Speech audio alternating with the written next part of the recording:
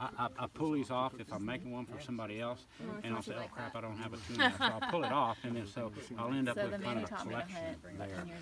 As they age, these don't really change, the baby teeth. You look for the wear on the molars right here.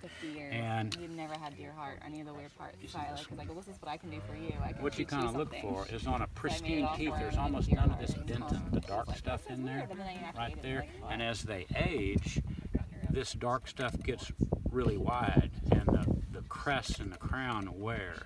So the difference between a 2.5, these molars, and say a 7.5 or so, they wear, even the front ones are worn a little bit. So if there's no wear on this one, it's probably 2.5. If there's a little wear on this one, it's probably 3.5. If there's 3.5, if there's a little more wear and this one's a little pristine, it may be 4.5. This one is probably 3.5, 4.5, 5.5. You've got some wear there. This one, when they hit like 6 and 7, this is, it gets even tougher, but you can see this one is worn more than this one. At 6.5, this one is nearly flat, and these are approaching that.